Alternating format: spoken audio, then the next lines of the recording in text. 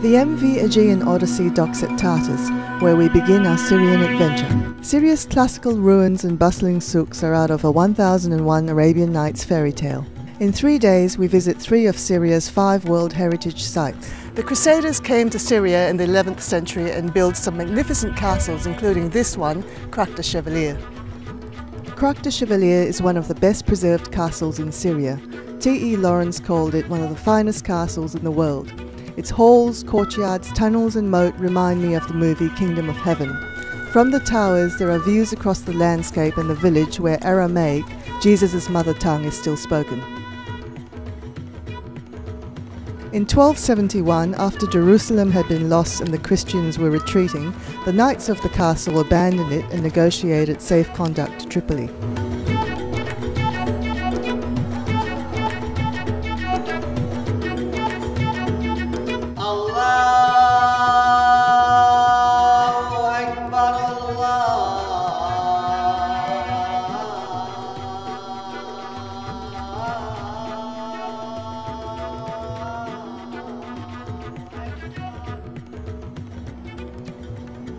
Of Syria's 5 World Heritage attractions, Palmyra is the star. Built by the Romans, Palmyra was a great desert city and a bustling trading post for caravans carrying silk, spices, dates and slaves between Arabia, Mesopotamia and the Mediterranean. I'm sitting on the edge of Queen Zenobia's private swimming pool. Queen Zenobia was the Queen of Palmyra. She chased the Romans out of Palmyra and within 6 years conquered a third of the Roman Empire. Palmyra is located in an oasis about 250 kilometers from Tartus and 215 kilometers from Damascus. The town has a museum, a few local hotels and restaurants, and an assortment of scarf, curio and leather shops.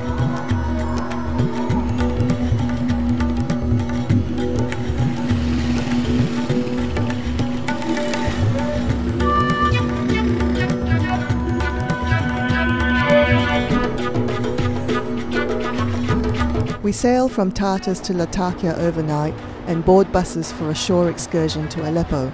Aleppo was once the capital of Yamhad, a powerful kingdom of the Middle East during the Middle to Late Bronze Age. The highlight of Aleppo is visiting the citadel in the old city and wandering through the labyrinth of alleyways in its crowded souk.